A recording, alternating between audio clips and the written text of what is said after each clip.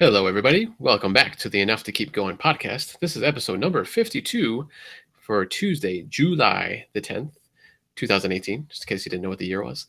This is our weekly gaming experience show, but this is always going to be our weekly gaming experience show now. Yes, that's right. We are going to keep our Tuesday shows now, the Gamer Experience show, where we go through and talk about our games from the following week. It'll be a couple weeks now since we took a week off last week, and we split off our discussion show, which we used to kind of go back and forth with. Now that's on Mondays. It's kind of mixed in with our news program. So we did our first episode yesterday. That's called Deep Dive. So that was episode number 1. Exciting. But tonight we're going to talk about games. Lots of games. Games. Just like my my little title there says. But before we do that, let's introduce our other hosts. We have Mr. Swiss Guard. Swiss, it's been all about 24 hours, not even. How's it going? Yep. Not too bad. Not too bad. I wish I had more games to contribute to tonight's episode. That's my only regret. That's all right. Whatever you can give us, we'll talk about. And of course, we have our technology heart of the show, Mr. Gascles Stamos. Gascles, how are you? Good. Glad to be back. Excellent. All right, so we're going to get started here. Well, we would usually go with our report out of our gamers, pick gamers, the gamer pick game. That is for Mr. DBQ Hams, who is not here today.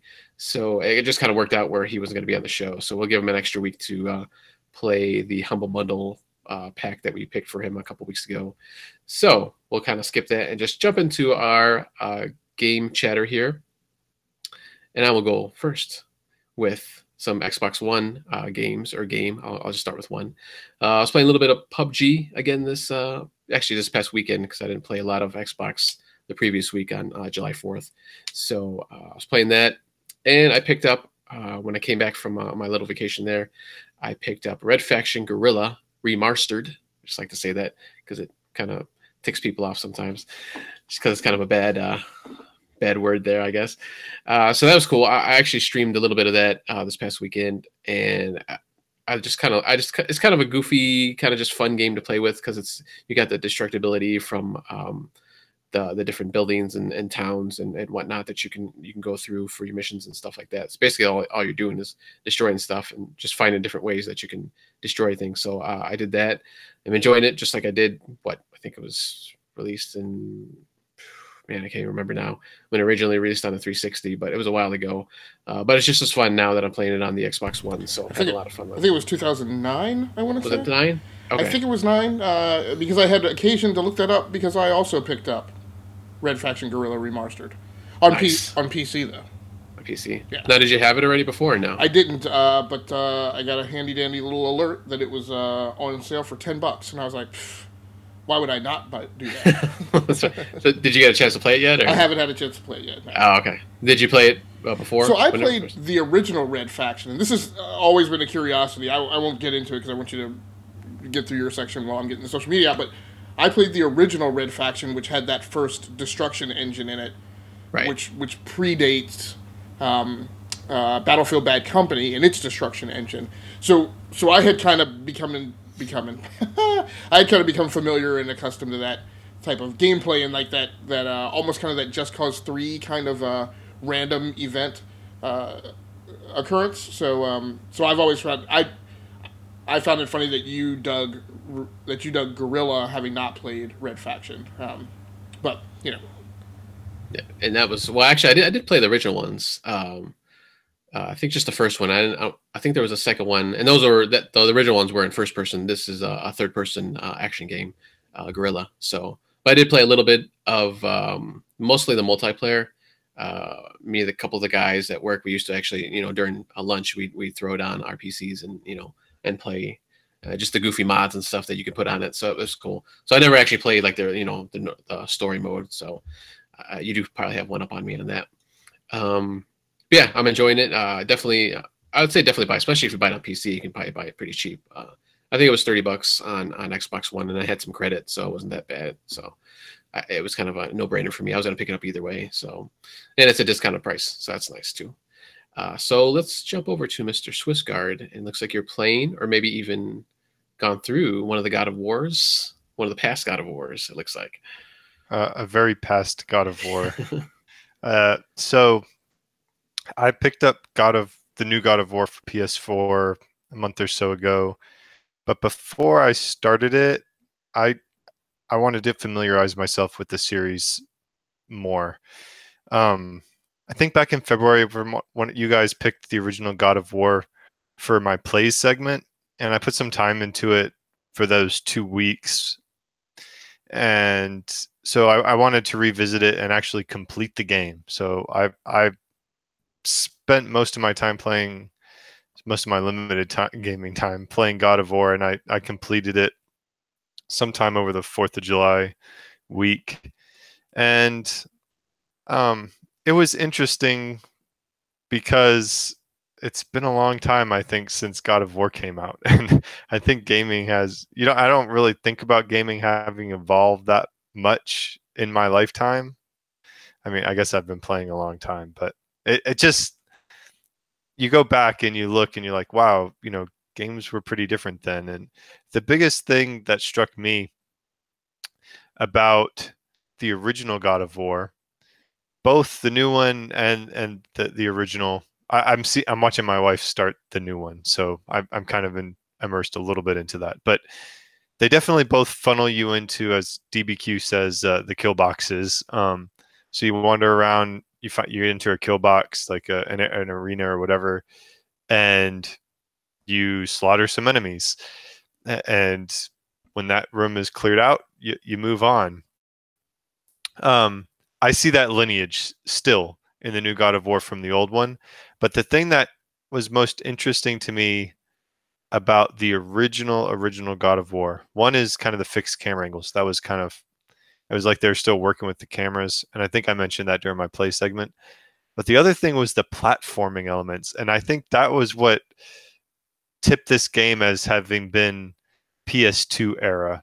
I have the PS3 remastered edition, so it looks pretty nice in HD. But just there's a whole room where like you're tight roping on rafters in the ceiling while they spin some blades around. And there's a whole section where it's just a bunch of platforms, and then you go on these spinning cylinders with blades, and you have to time it right, and you have to make sure. And I was like, dang, I don't recall having played anything recently with that level of like platforming mechanic. Mario is a platforming game, but even that wasn't as annoying as the God of War segments were. And it definitely felt like it slowed the game down and was a little bit filler. So, I enjoyed my time playing it. Like, I got over the quick time stuff, and I just started to ignore the fact that I had to do quick time to take down enemies.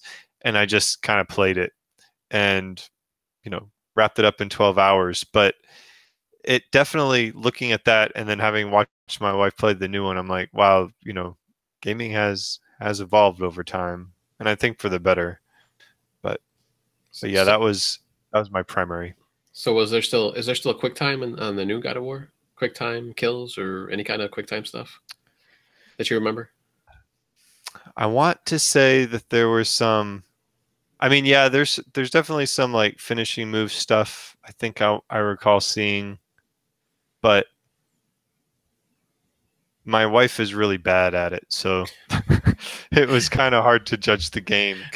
But yeah, there are definitely points where you have like just like you would in the old one, like every 15 hits or something that you hit like a really big monster, you have to hit some type of combo to move on to the next segment of combat or something like that. And I know specifically there was a incredibly aggravating fight, I would say in the first 2 hours of the game, that has several sequences of that, to the extent that it almost made me put the game down.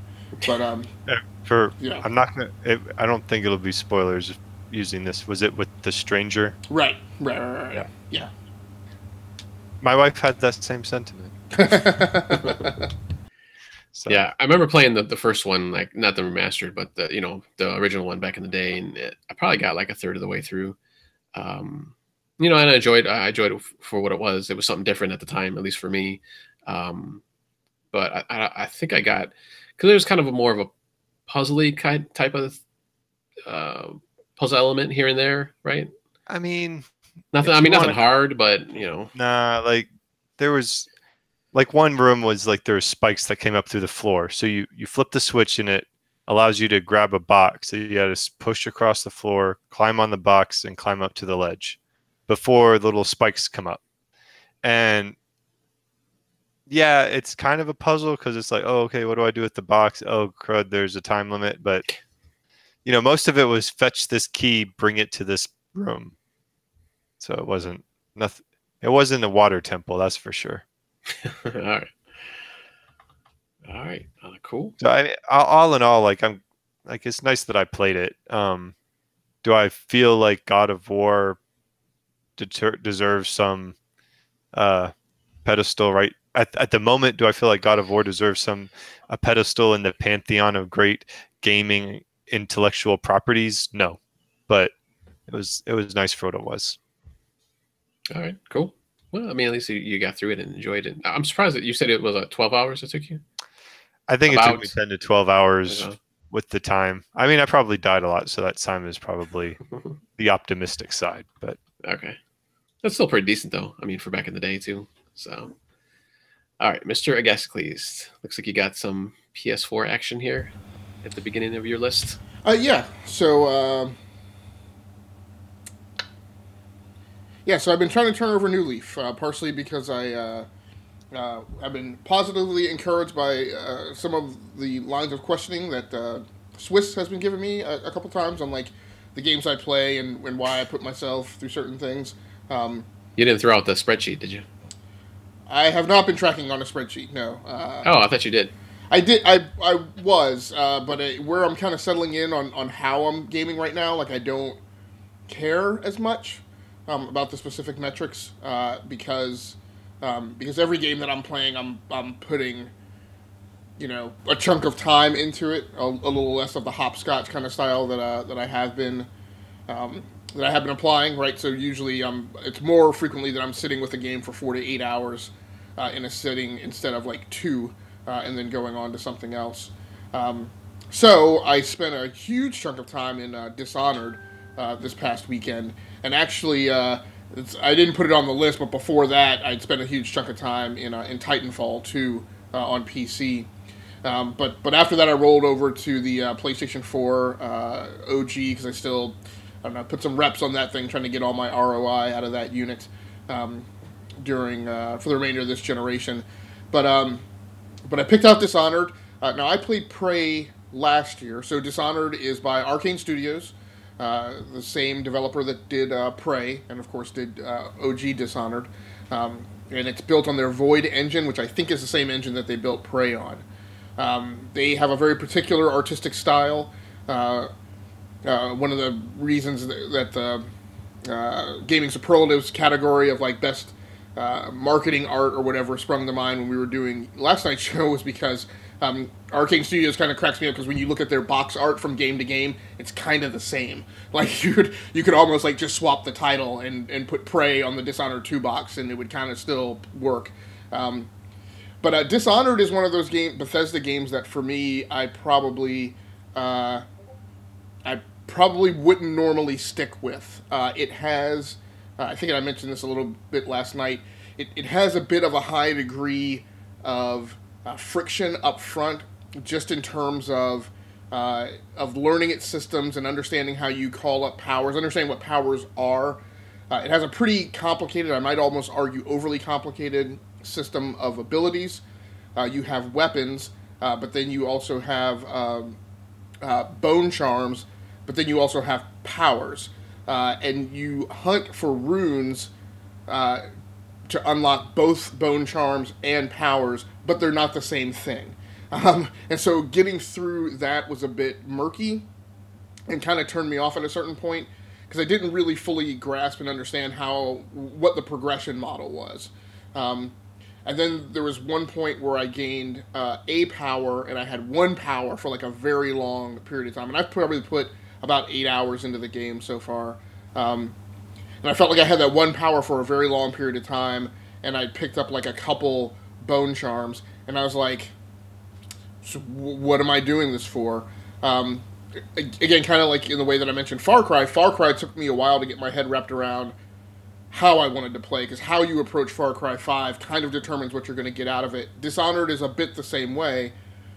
The very first level, you get the huge opening, theatrical opening scene. It kind of sets the tone for the movie, right? Basically you're after the events of the first game, you're installed on the throne. A long lost relative of your mother shows up and lays claim to the throne. And one of your own lieutenants or members of your cabinet or whatever sides with her and turns on you and stages a coup, murders all your allies, and you are immediately imprisoned. So the game kind of opens up with you trying to initially escape. So in that initial escape, there's no time to hunt for runes. At least I chose not to. I just wanted to get out of there.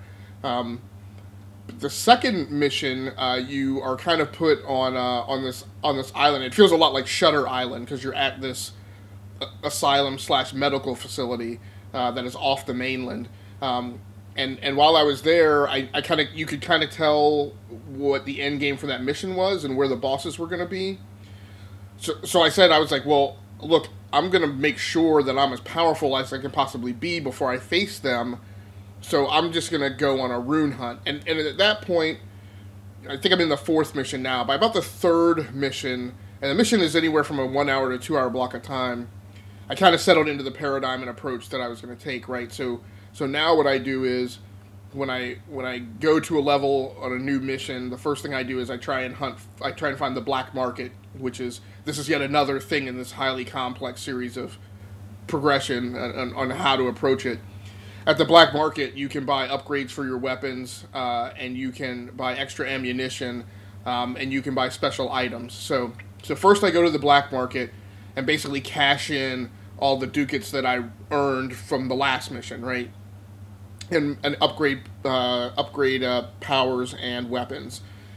From there, the whole thing is a big rune hunt, and that actually formulates the large amount of time that I spend on that level. There's this thing called the heart that you equip, which is this kind of grotesque, beating steampunk heart, clockwork heart that you hold in your hand that reveals the locations of all the runes. You don't want to. So it's a dual wielding game. You can wield a weapon and a power. It's a lot kind of BioShock-ish in that way. So when you put the heart away, you can't see all the runes. But if you can lock onto one rune, and that thing's position will stay persistent on your HUD. You'll always know where that is, even when you put the heart away. So I basically play in this cascading manner of locking onto each heart, tracking it down. In the course of doing so, you happen to complete other mission objectives along the way.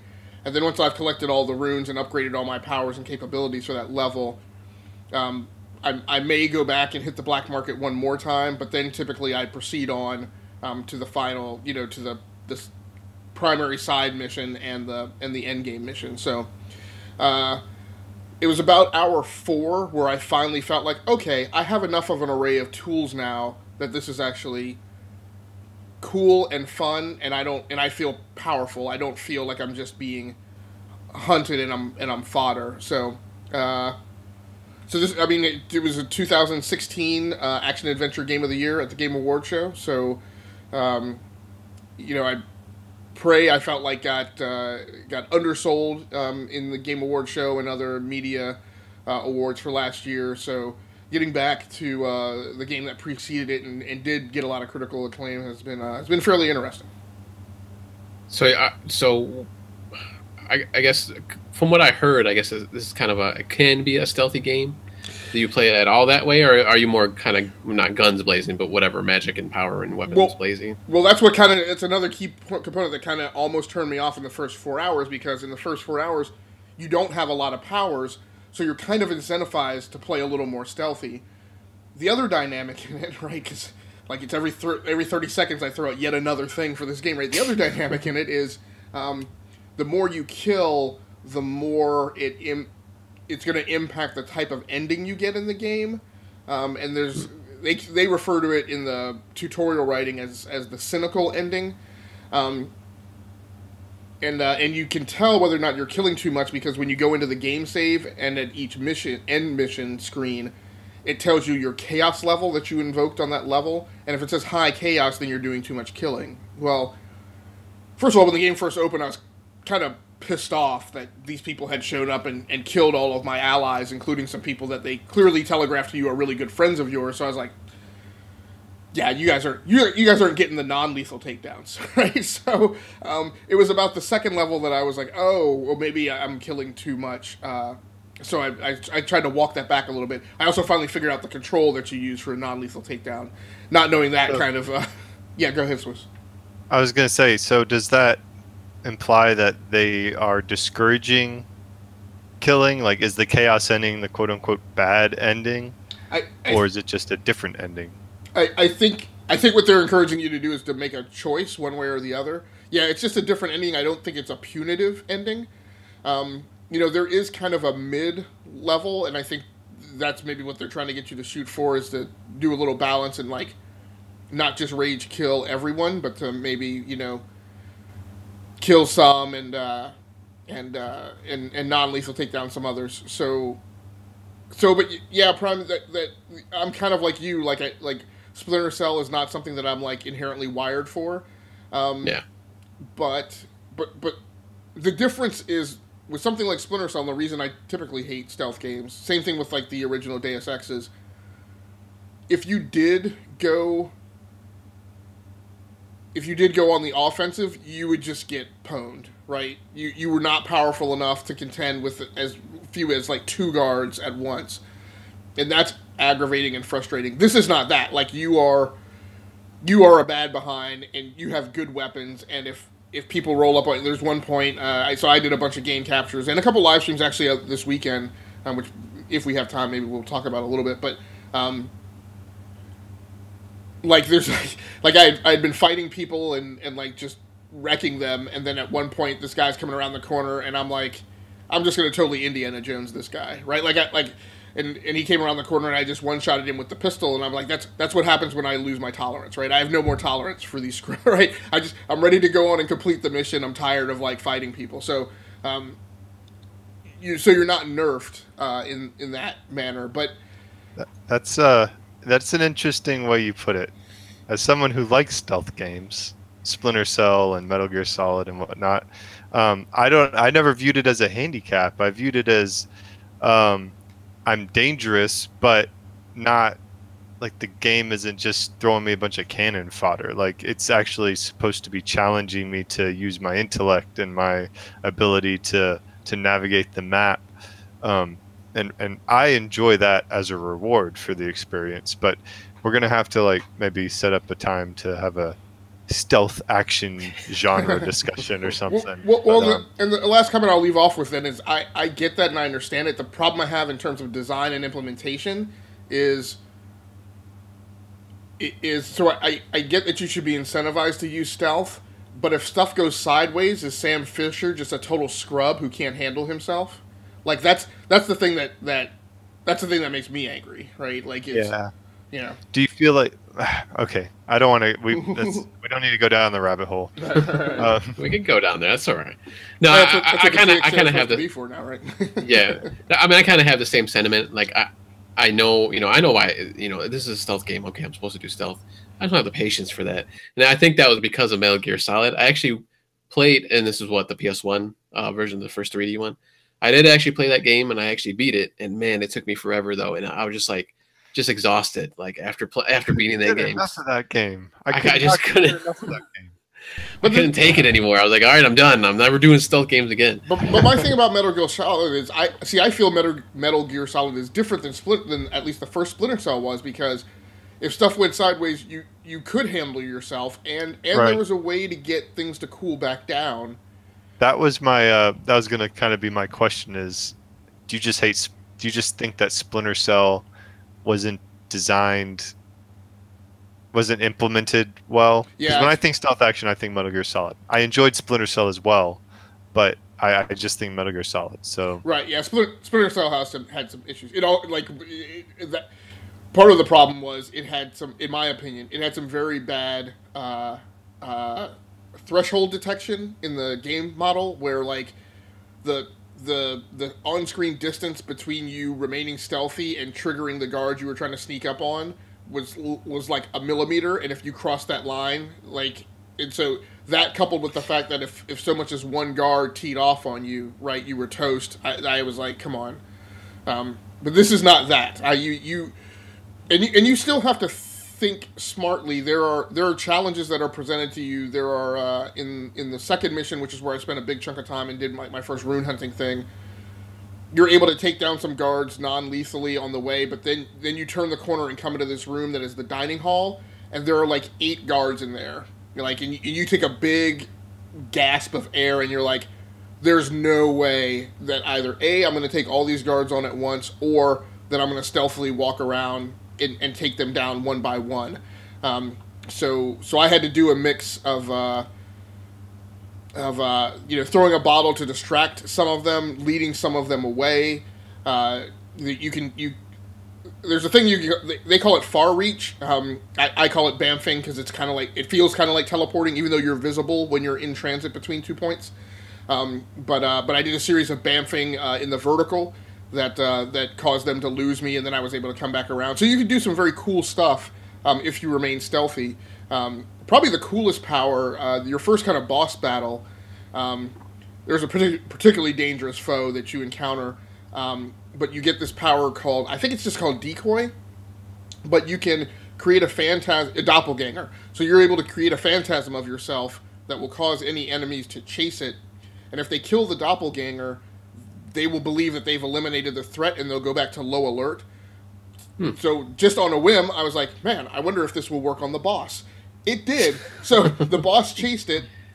She wound up like going through a window and being on the other side where she couldn't get to me, but I had a line of fire.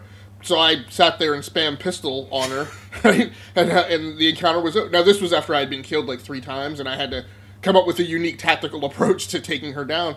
But it was kind of awesome. Like, that's a thing that made me feel powerful, because I was like, oh, here's like this non-hard kill power that I can utilize to actually gain the tactical advantage in the situation. So it was pretty cool. Nice. Yeah, I do have to say though, in Splinter Cell's defense, some of the latter games did kind of balance that out a little more, where you could kind of do a little more actiony. I think Conviction played that one, and I forgot what the last one was. I think Blacklist or something like that, which I just played the demo of. But it was a little bit more forgiving, but still kind of like, all right, you know, 5 or 6 guys were there, you could probably take them. But if they added more to that, you know, you'd probably go down. So you kind of had to take them out quick or hide or do whatever. So to get that, you know, the warrant level or, you know, the awareness level off you. So it's pretty cool though. All right, so let's move forward here. So like I mentioned earlier, I was on vacation last week, so brought my Switch, of course. So I play a lot of Switch games, but I'm going to go through just a couple right here real quick. Rocket League, of course, I was playing that. I was kind of in a low, I didn't have any Wi-Fi, and my hotspot wasn't the greatest, so I didn't get to play online all that much. So I was kind of doing the seasons. You can do seasons offline, so I was kind of rolling through that a little bit. And then I played a little bit of Fortnite. Once again, I was only able to play like a couple of games because the connection was really crappy, but I did get a win, so I'm happy about that. May I ask a question about that? Yeah. Was it a solo win? No, it was squad. I still have no solo wins in either Fortnite or PUBG, so I'm still looking for that solo win. May I ask a follow-up question? Yes. Was somebody in your squad like some sort of building guru? Was there like dueling sky fortresses at the end game? Or did you just take them out? No, we were building, structures and, throwing up walls everywhere. So yeah, it wasn't like just a one-on-one, regular shootout. So we were doing the tower deal.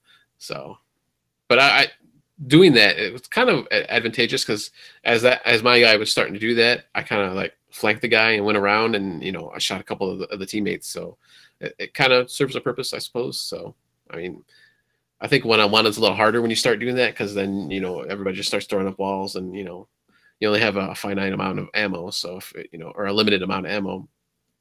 So you kind of have to take care of people quickly. Hopefully, you got either some kind of grenade or a rocket launcher that you can take out their structures right away. Otherwise, you pretty much you'll run out of ammo eventually. Still, it's cool that you got to win. Yes, so. I was very happy about that. All right, so let's go. Let's stick with you, Swiss.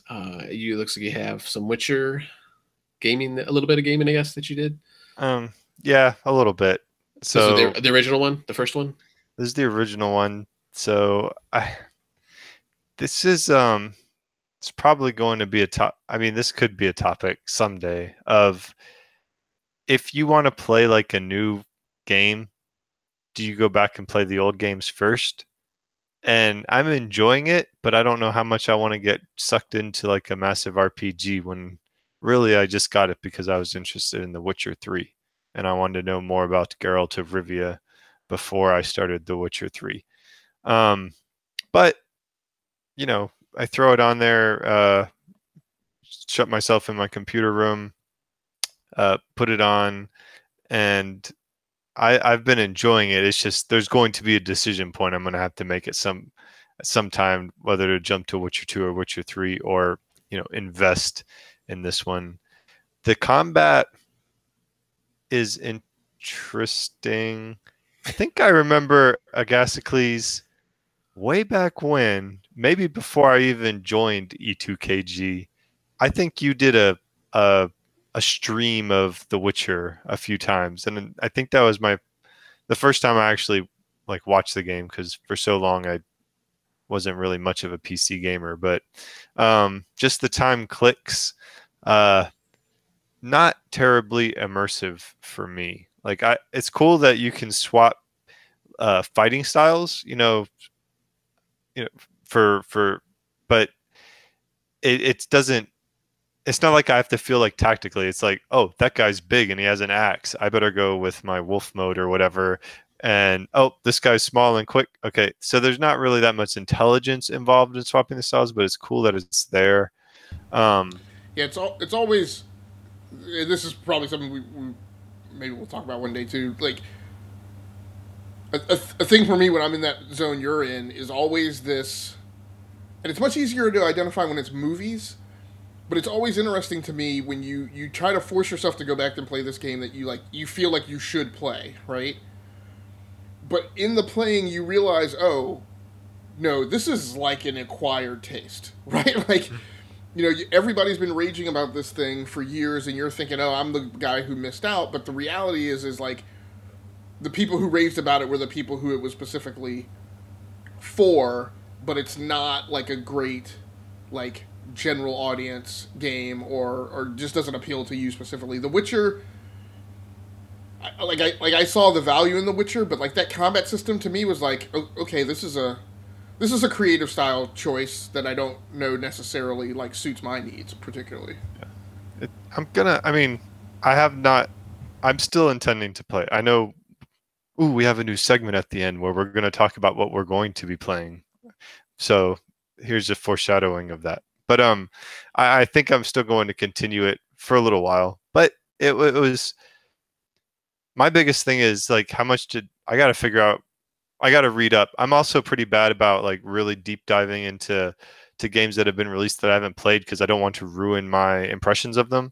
So I got to find out maybe if The Witcher 2 and 3, how much that combat system has changed or evolved over time. But yeah, like I said, I haven't. Mostly, I wanted to get through God of War, so I knew I would be free to play the new God of War on PS4, and I filled it in with a little bit of Witcher Enhanced Edition, and I probably played a few matches of Splatoon 2, very, very little bit of that, just here and there. Nice. Yeah, I never played. I think The Witcher 3 is the only one I've ever played. I might have started 2, because I think that was free on Xbox 360 at one point. And usually I'm kind of that way where I like to, do it within the series. I used to be. Now I'm just kind of like, whatever, I'm just going to play. I don't have time to go back and play all these other games. If that was the case, I'd never play another Assassin's Creed again. So, because I'm way behind on those. and that's because we all have full-time jobs and families. Yes. And that's what it really boils down to. Because I look back at how much I gamed when I was in college and high school, and I would complain that I had too much homework or something, you know. And it's like, oh my god, I want to slap I want to slap little Greg and say, hey man, wake up and appreciate what you got. Yeah, shut up. Play your games. All right, let's jump over to let's beam over to Mr. Guestcleese. It looks like you're playing a little Star Trek Bridge Crew. Yeah, so it was pretty exciting, man, all around. So first of all, so Gray and I are old founder of Casual Adult Gamers and the primary progenitor of the podcast series that preceded this one, the Casual Adult Gamers podcast. He and I had kind of reunited and been doing some VR episodes on Sunday nights. And then I got sick, and then we were on travel, then Independence Day, and blah, blah, blah. And he and I finally reconnected this Sunday and got it started again. First of all, I was able to put the headset on and get back into it. So, first of all, I finally got this thing, which is nothing but a little travel bag / case for my VR headset, Windows Mixed Reality headset. It may seem like a small thing, but this is a huge get, right? Like, because my headset before, I still had it, like, in the box, and so, like, uncrating it and breaking it out every Sunday night and untangling it was just a huge hassle. Like, it was not something that I could do in, like, 30 seconds if I was running late. So having the bag and like, the controllers were over in another place in the room and everything. So Sunday night was the first time that I had it packed in this thing with everything all in one kit and was able to get it out quickly and get it connected and meet up with him. There have been slow ticking changes to Windows Mixed Reality and Steam VR support. Graphic fidelity keeps improving and getting better and better. This Star Trek Bridge Crew was the first VR game that I've played where I've put the headset on. I'm like, oh, this is like the VR in like the full resolution of this headset that I have. So it was awesome, and of course, I'm a huge Star Trek fan. Sitting on the bridge of a ship in the captain's seat is essentially what I did for 12 years of my life in the military. So, Gray had some experience in the game, and then there were AI crew members on board. It took me a while to get into it, but I finally figured out like how to issue commands, and by about halfway through the session, I think he and I played for like an hour and 10 minutes, an hour and 15. Nice. We were able to operate efficiently, and it felt very on topic. Being a Star Trek fan and sitting in the captain's chair and issuing commands, and then like the last mission we had, we got a little disjointed on tactical employment and maneuvering of the ship. There was a thing that I wanted to do that we didn't do, but still at the end of the day.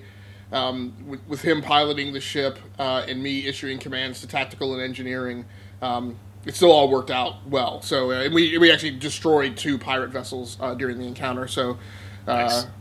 And actually successfully completed the Kobayashi Maru scenario. I mean, we lost it, but we didn't get destroyed in the course of which I consider a victory. So can you pick your era of Star Trek, or is it just one era that they have right now? As far as I understand, it's one era. It'll be an interesting thing to dig a little more into it. You're given command of a, I guess if you think of like their timeline compared to like progression in our timeline, it feels to me like where the Star Trek, like the Next Generation kind of era would be if it had kept going. Now it feels like you're slightly ahead of like that Jean-Luc Picard era. In terms of the ship that you have, it's an Aegis class. It's the lead ship in the Aegis class, Dreadnought or Star Cruiser or whatever, looks like a slightly it looks like a slightly heavier variant of like an Excelsior class starship. So you're in like the Next Generation kind of era. So, I'm curious because as another Star Trek fan, to the point that my 11-year-old daughter actually wears Star Trek T-shirts and whatnot, I got her hooked. would this game work out? I understand it's designed for VR, but do you feel like they're missing like a whole lot of people out there that don't have VR, and this game would be fun online with just your headset and mouse and everything? So it is a game, as far as I understand. I mean, based on Gray's explanation, he's put more time into it than I do. This is not, as far as I understand, this is not a VR exclusive game. So you can play the game with a Xbox controller and work through the interface. And other people and somebody else could play the game and be in VR, and the two of you could still be doing co-op on the same bridge of the same ship. Yeah. Nice. Yeah. Yes, Swiss. So if you want to get it and play some time, I would definitely be up for doing that. All right. I'm gonna put it in my spreadsheet of wishlist games. Dang your spreadsheets. All right, so I'm gonna jump in real quick. I actually played a lot of stuff, but I'm just gonna jump. I played Lego Marvel Superheroes 2. I started that up again. I had only played like maybe 10-15 minutes, so I've got at least a couple hours into it now. I'm liking it. It's more Lego, Marvel Superheroes, so it's awesome. I'm hoping there's like a hub world type of open world area, because there was in the first one. I haven't hit that yet, but hopefully that'll come up soon. Hopefully they still kept that in there. And then the one thing I want to talk about is Mario Tennis. I picked that up obviously for the Switch. I've been playing that. I didn't get to play any online at all. I was just playing the adventure mode, which is like the story mode, and it's actually pretty cool. I mean, for a tennis game, you'd be like, okay, what kind of story are they gonna have in it? But it's goofy, sure. There's this magical tennis racket that possesses certain characters, and I don't want to get too much into it, but it's kind of a cool little story that they got going in Mario Tennis. So I'm enjoying that right now. So I don't know, did either of you pick that up or no? Okay. So let's jump back. Well, Swiss doesn't have anything else, but I guess, Cleese, what else do you got that you got into? Looks some more PC action. Yeah, I guess my last thing is, so I really wanted to play some Destiny 2 this week. Unfortunately, Battle.net was being DDoSed over the last couple of days. I don't know if they've recovered and come out of that yet. Oh, wow, really? Yeah, but I could. Yeah, so there were problems logging in to the service. Eventually, I was able to, and I had to install the Battle.net client. I couldn't even pull that down. Eventually, I was able to pull that down and reset my password. But then over that whole time period, I still couldn't log in. And at first, the first night, very early hours of the morning, they were saying, we're experiencing difficulty, and techs are looking at it. And then the next morning, when I looked at it again, they were said, they were monitoring. Now it seems like it wasn't them who were being DDoSed, but it was some service that they're dependent upon that was being DDoSed and was therefore impacting them. So the main reason I wanted to play Destiny 2 this week was because the workstation that I'm standing at, I just replaced this monitor. I had two 1080p monitors here, and this runs a GTX 1060, and my plan had been to upgrade to two 4K monitors. Instead, I went with a 34-inch ultra-wide monitor, and I wanted to play Destiny 2 to see. I assume that it's compatible with 2560 by 1440 resolution. And so that was really what I was trying to get to, and I was really disappointed that I wasn't able to. So I went round robin and finally decided that I would check out Battlefield 1. I was a little concerned about how clunky the start of Battlefield 1 is, but it turns out with my cloud save, I had actually progressed enough to get past a lot of the introductory stuff, and I did pull that down. So I was able to dive right into one of the war stories, and I picked up like the I don't know, I forget what the guy's name is. Eddie Rackham, World War I ace war story, and played that. And it was pretty cool, and it worked in the resolution. And while I was playing it, I don't know how well this is going to work, because this is actually connected. I didn't really think about that, but I also then used that time to start testing this thing, which is the HyperX Pulsefire Surge gaming mouse, which just came out, I think, like in April. So this is currently under review, and I was able to put it through some of its tests in Battlefield 1. Again, I really want to get into Destiny because I think I'll get a little more good test data and subjective opinionating. Were the colors strobing on that thing, or is it just so the way? It's an RGB mouse, so much like every time you buy a new game now, you have to you know, pull down every publisher's like proprietary desktop client. Gaming peripherals are getting the same way. Every time you get one, like, so now I have to pull down the HyperX Intelligent client or something like that to get control of these blasted RGB lights. That was that frustrated me. Yeah. There are companies though that will sync. So for example, in my rig, I have Corsair RAM, Right, and I have a gigabyte motherboard, okay. but the RAM recognizes the motherboard, and like my RGB lights on my RAM are synced with the RGB lights on the motherboard. Oh, cool. Okay. And so that, So you don't have to use Corsair's IQ program then. no, Okay. but that's the only device that I have. I also have this is just I think a G203 Okay. Yeah. mouse. Yeah. Logitech. And I have a separate app for the mouse from Logitech, but Okay. I never even messed with it. It's just scrolls through the colors, and I don't really worry about it too much. Honestly, like, I think it's really cool to have all these like LEDs. I got, because like the motherboard has LEDs on it, my RAM does, my case is Fantex, and that taps into the motherboard, and yada yada. All the lights are synced with that, but I find I just set it to one light and just leave it that way, Right. because everything else just bothers me. So Yeah. when somebody comes in, they're not a computer person, and they see my rig, they're like my neighbor. They're pretty computer illiterate. I mean, they're great neighbors, Right. but I'm the guy that goes over there and helps them hook their printer up, right? Okay. So she was over for one day talking to my wife, and she saw the computer. She's like, "Does that computer have like a window on the side?" Like, she had never seen anything like that before. But so I impress people by, oh, look, I can open this app. Futuristic. Yeah, but that's about it. That's about it. Anyway. Yeah, it's an interesting approach, because so earlier this year, I had gone and I think I'd mentioned I'd replaced a bunch of my keyboards with 10 keyless keyboards from different vendors. You know, just trying to see out. You know, I was trying to experiment and pull the thread on how well kind of lower cost hardware worked, and you know, and if it was at parity with like name brand stuff, and it is predominantly.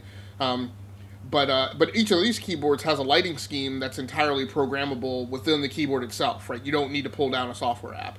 But you know, now I'm in the process of trying to convert all of my gear the HyperX it's a review unit, but all of my personal gear, I'm in the process of converting all of that to Corsair, and of course, like I said, with Corsair, your ability to configure lighting is fairly limited on the device. You really have to pull down their IQ program to manage each individual component. So it's a slightly different way of living. But anyway, Battlefield 1 was fine. The mouse worked great.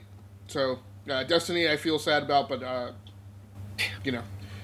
I just want to add that this was a very Zeus or Agascles specific story, because we had an annoying publisher specific account hassle, which is something that he's constantly ranting about. We had Destiny, and we had new hardware, and they were all mixed into one story. So I enjoyed that. I know. It actually links back, because what I didn't mention in Star Trek is the first thing Gray and I had to do in order to play together was I had to download the Uplay client and actually create a new Uplay account, because I think I had 2 Uplay accounts prior that were mapped to email addresses that I no longer have, so I couldn't recover either of them. So gaming in 2018. yeah, That's right. PETA. Apps and all kinds of Right. dumb. Well, if it's any consolation, I bought when I bought my last headset. This is for the Xbox One. I think I could use it on a PC too, but I had to download an app for some audio app that I could have just used it, but you know, this is supposed to give me the best experience, so I had to do that. So even on the consoles, they're putting it on there too. All right, so let's jump into. Actually, we're gonna jump into a new segment real quick. So we were looking, you know, in the past what we have been playing, but now we're gonna go forward and see what we're gonna play this coming week. So just real quick, we're gonna go through maybe one title and just see what we're playing. And I'm, besides Marvel Superheroes 2, like Marvel Superheroes 2, I'm also gonna be playing this. Finally got NES Classic, so I haven't, it's still in the box, haven't even opened it yet. hopefully I'll set that up this week and play that. Swiss, what do you got coming up? I'm probably going to play The Witcher, but I also want to download the Octopath Traveler demo. So that's what I'm probably going to hopefully get to this week. Nice. All right, and I guess, please, what do you got coming up this week? Well, I am gonna play some Destiny 2. I kind of boxed myself in a corner, setting things up because now this workstation is now tasked with podcasting for the rest of the week. So I'm gonna wind up playing it at another workstation, but I still want to get back into it and check it out. And I'm probably gonna try also hopefully get back to playing a little Descent because that's been one of my nostalgia plays for the last month. The one thing that's concerning is now, having had our discussion last night, I was reminded that whatever I play, I'm in a foot race to the release of No Man's Sky Next, which comes out on the 24th of this month. Yes. Can't wait for that one. I'm very excited for that one. All right, so we're going to keep you on the mic here because we have Pick What a Gascles Plays coming up here. So looks like we have some shooters, which is a little odd, I guess, for Mr. Gascles, because not only will he play the story modes, but he's going to dip his toe into multiplayer also. So we got 4 options here this week. We got Battlefield 1. This is all on PC, correct? All right, but it's not going to matter. Yeah, this is all on PC. Okay, so we got Battlefield 1, which you kind of started on already. Battlefield Bad Company 2, Call of Duty Black Ops 3, and Call of Duty Ghosts. So I'm going to start with you, Swiss. What did you choose for Mr. Gascles to play? And we have to pick 2 of them this time.